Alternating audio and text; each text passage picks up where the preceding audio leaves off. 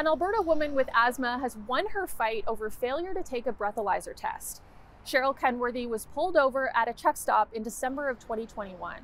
She says she tried more than a dozen times to blow into the machine, but she wasn't able to blow long or hard enough to complete the test.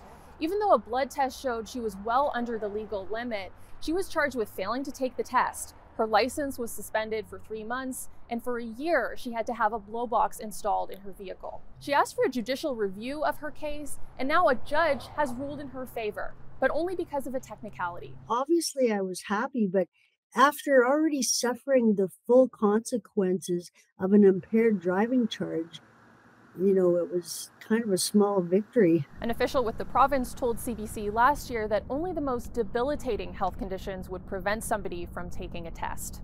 Still, Kenworthy believes the legislation is unfair. Madeline Cummings, CBC News, Edmonton.